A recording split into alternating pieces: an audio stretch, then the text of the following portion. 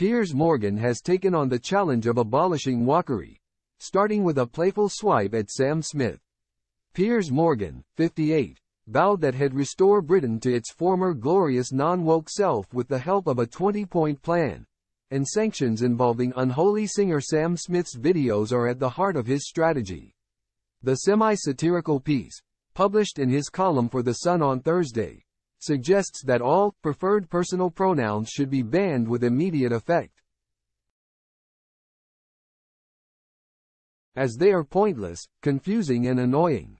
The talk TV star, who is clearly feeling more uncensored than unholy, also took a swipe at Sam Smith. People caught using a pronoun would be sentenced to 500 hours community service watching Sam, he, they, person, whatever, Smith videos, he declared. Piers also suggested anyone incapable of defining a woman as an adult human female should be permanently barred from holding any form of public office. When the question was posed to Rishi Sunak, his answer was in line with what Piers believes a woman to be, prompting the latter to suggest that he should become the PM's new anti-woke minister.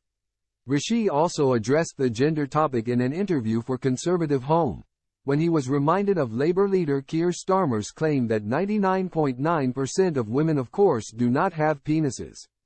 The laughing Prime Minister clarified that he would alter that figure to 100%.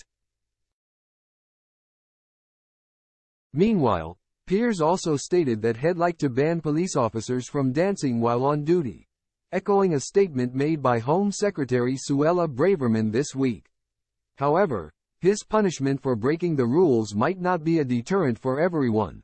6 months of patrolling football matches for his rival Tottenham Hotspur.